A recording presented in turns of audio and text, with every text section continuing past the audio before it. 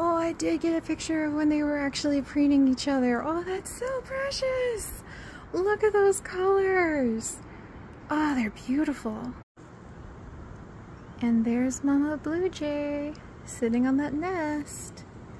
We still need to show you guys when we found this nest. We found them nest building, passing sticks to one another, and it was the cutest thing in the world. Hey, that's what you and I do on walks. I hand you a bunch of sticks because I think they're cool looking. And then they built this little nest, and I think for about 5 or 6 days the female has been sitting tight on it, which is very exciting. You can see her tail right here and her head right here, and the male has been bringing her snacks and food.